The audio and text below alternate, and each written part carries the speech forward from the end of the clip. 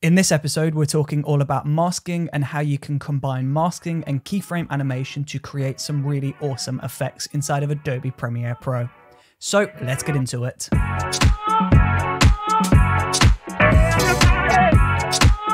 So first of all, the question that I need to ask is, what is masking? Essentially, masking is just basically a way of cropping out specific parts of your videos. Now, you can use masking for many different applications. You can use masking for cropping your videos, adding some split screen animation. You can use it to animate some effects over time, or there's so many other ways that you can use masking in Premiere Pro. So let's jump into Premiere and have a look at how masking works. So we've got this video clip on our timeline, and in order to create a mask, we first need to go over into the Effect Controls window, into Motion, and then under Motion we've got Opacity. And under Opacity we've got an ellipse mask, a 4-point polygon mask or a rectangle mask, and then we've got a free draw Bezier, which is basically your pen tool. So with this layer selected, you just want to go ahead and select the ellipse mask to begin with, so we'll just create a circle. And as you can see, that has made a circle in the center of the video and cropped everything else out of that mask. So this mask is made up of 4 points, and you can move the position of any one of these points. So if you were to create a vignette using masking, all you would have to do is just move these points to the edge of the frame. And then if we go over into Opacity Mask 1, you can see we've got Mask Path, and this is just basically the path of the mask. So if I was to move this, this is adjusting the mask path.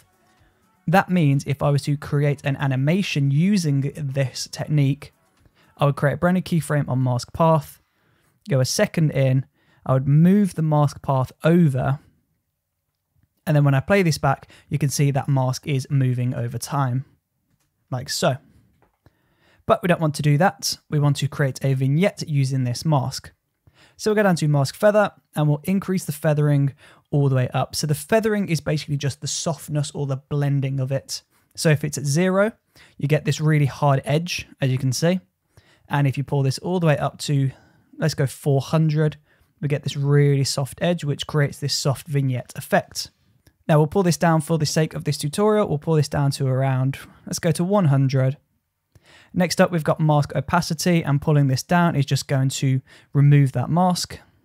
And then you've got mask expansion. So if we take this to the right and go to a plus number, it's going to expand that mask outwards. But if we take this to a negative number, it will shrink the mask inwards. So it's going to shrink this. So as you can see, you can use this to create a blinking effect. So you could do a nice point of view blinking effect using the mask expansion as the motivator for this. So that is our circle mask or an ellipse mask. Let's get rid of that. And we'll go to the 4-point polygon mask or a rectangle mask. And as you can see, that has created a rectangle mask on our video, and all of these settings are the same. So we'll just delete that. And we'll move on to the free draw Bezier or the pen tool.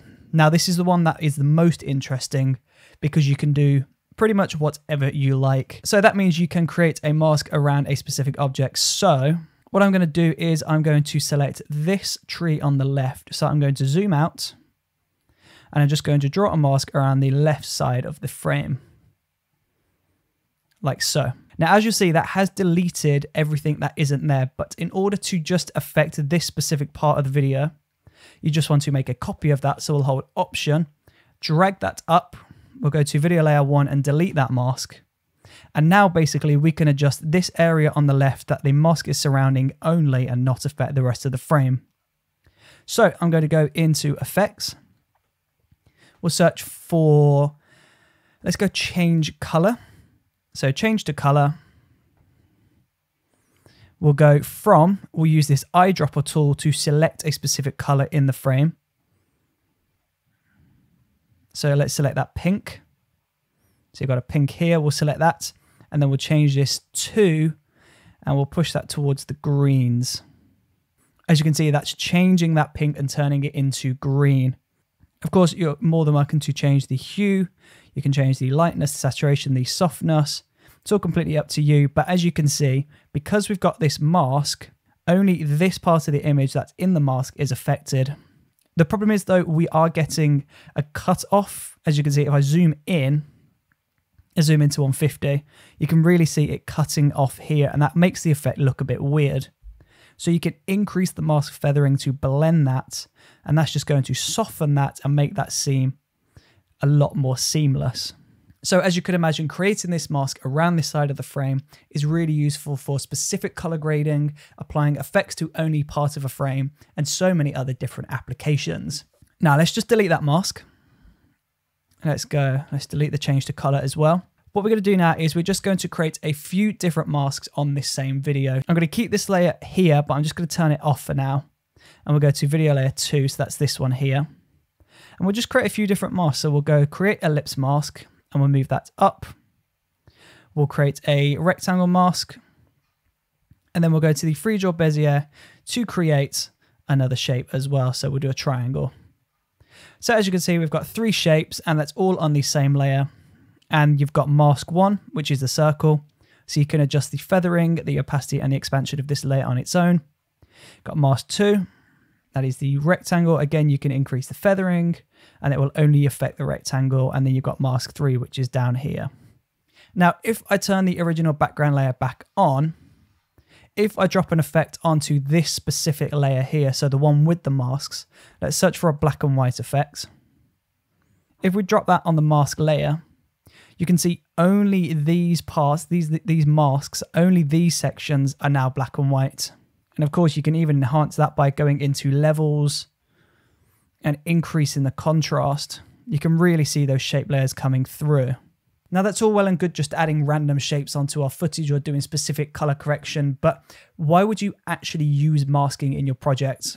Well, masking is useful for many different reasons, and one of the reasons why I personally love it is because, one, you can do specific color grading. So if I wanted to only affect the sky, I would just create a mask around the sky, select the color of the sky, and then I just change the color, and only the area that was in the mask would change. It's also really handy as well if you wanted to create a split screen effect. So what I'm going to do is I'm just going to drop a few different clips onto the timeline.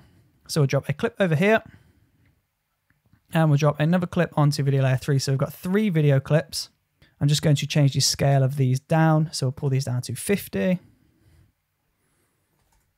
There you go, like so. So we've got our footage on video layer 3, one on video layer 2, and one on video layer 1. So we're going to go to video layer 3. We'll zoom out a little bit. So we'll zoom out to 50. We'll go into opacity on video layer 3. We'll select the free draw Bezier, and we'll just create a mask around the right side of the frame. And we'll pull the mask feather down to 0. Now we'll go to video layer 2, and we'll just go ahead and we'll draw another mask. Like so. Of course, feel free to move this if you want to, and we'll pull the feather down to 0.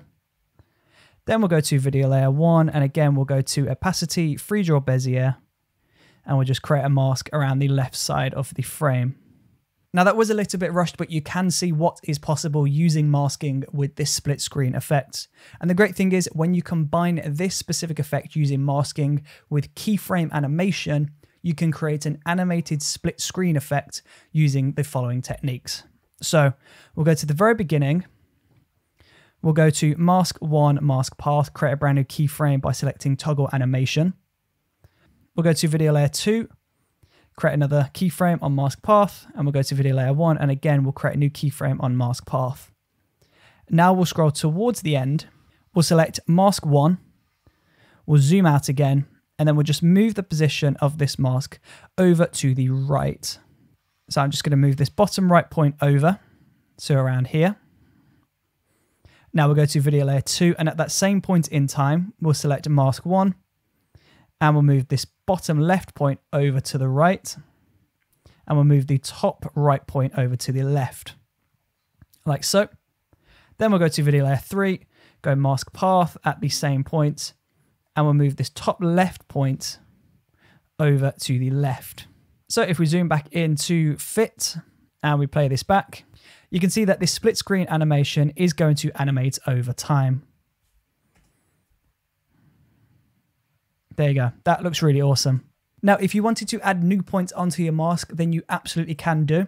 All you have to do is just go over to the mask. So we'll go to mask 1. So if you hover over that blue line, you'll see the free draw Bezier tool or the pen tool appear, and that is going to create a new point. So if you select that, that will create a new point which you can then move.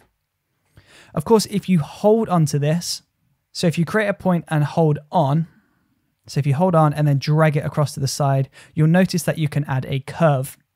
Now you can adjust the value of this curve by pulling up these two lines. So if you wanted to expand that, you can just increase the size of these lines. Or if you wanted this to be more of a harsher angle, then you can just decrease the size and that will be a more harsh angle.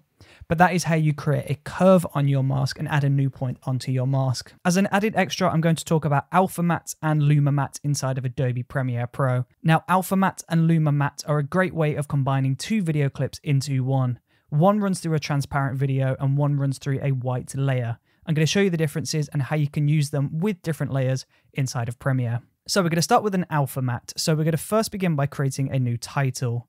So we'll go File, New, Legacy Title. We'll press OK on this window. And we'll just type out a word, a phrase, just anything of your choice here. So we'll do AEJuice. We'll change the font of this. We'll increase the size. Make this heavier using this weight tool here, this bold tool, and we'll make this white. Now we'll just go into the project tab and import that title. We'll drag that onto video layer 2. And then from here, we want to go into effects and search for the track matte key. So that should be the track matte key. It should be under keying, and we want to drop that onto our video layer on video layer 1. So not the title, on the video. Then from there, we want to change the matte to video 2. And as you can see, if you've got the composite using matte alpha, you can see the video is now in that text. So we can increase the scale. So let's go 150. We can pull the position down. At the moment, we've got this transparency grid behind this title. So if we turn this transparency grid off, you can see you've got this black video underneath, and then you've got the video appearing within the text. And that is because we are using this track matte key, this alpha matte, on our video. Now I'm just going to delete the track matte key for now. We're going to get rid of that title, and I'm going to show you how to use a Luma matte. So I'm just going to create something for this tutorial. We'll go File, New, Legacy Title, press OK. We want to make sure there is a black background here. So turn this background layer on. So the background is selected. We've got a solid color of black. And then we can just go ahead and create a shape layer here. So let's go for an ellipse tool down the middle and make sure this is white. You can see the fill color over here is selected and this is white. We'll exit out of here and we'll just drop this onto video layer 2. Now from here, you want to go back into effects, drop the track matte key onto our video. So our video on video layer 1. And again, we'll change the matte to video 2. But instead of the matte being matte alpha, we want to select matte Luma. And that's going to place that video within that white ellipse. Now, it doesn't have to be a shape layer that you've just created. If you had a video overlay or a split screen film matte or something in the foreground on video layer 2, you can use the track matte key and the Luma matte to merge these two clips together to make your video appear in the white part of the video. Alpha Matte, Luma Matte, and the track matte key in general are a great way of combining two videos together to create really awesome and interesting effects inside of Adobe Premiere Pro. Now, like I've said, masking has many different applications and uses inside of Adobe Premiere Pro, and understanding how to mask and animate that mask over time is going to enable you to unlock so many new features and effects moving forward in the future. In the next episode, I'm talking all about time, more specifically how to handle different frame rates, how to import and edit time lapses, and also how to create a speed ramp effect.